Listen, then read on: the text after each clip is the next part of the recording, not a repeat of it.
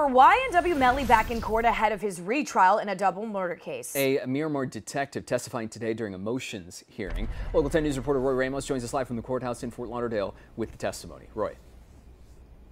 Gio and Janice, that lead detective on the stand the entire morning, testifying to a cell phone that he obtained from YNW Melly's mother. Well, the defense argues that that cell phone was illegally obtained because it was out of the jurisdiction of that Miramar detective. And they also say that the cell phone taken wasn't the exact cell phone that that detective listed in a warrant. That's just one of many motions that we got a chance to hear from today as the defense pushed for a mistrial. Wearing glasses and a red jumpsuit, YNW Melly, whose real name is Jamell, sat appearing to be attentive, listening to motion after motion of the defense, pushing for dismissal of a case where he's accused of killing his two friends in 2018.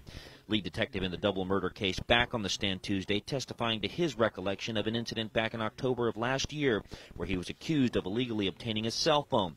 Miramar Police Detective Mark Moretti denied accusations he asked a Broward Sheriff's deputy to lie and vouched for his execution of a search warrant of the phone of Jamie King, YNW Melly's mother. The purpose of this warrant, which is contained in the last line of your affidavit, is just to determine whether either the suspects had scouted out the crime scene prior to the homicides.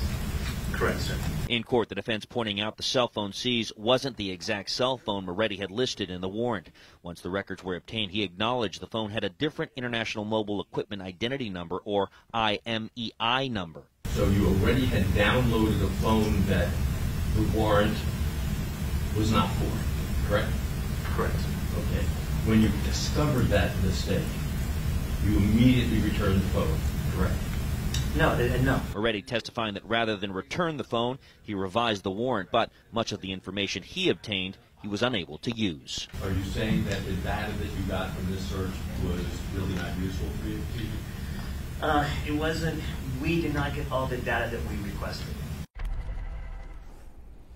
And just a few moments ago, we got a chance to speak with defense attorneys. They tell me that they have wrapped up their pre-trial motions. We're told that jury selection will begin December 4th. We'll be there for that and let you know what happens.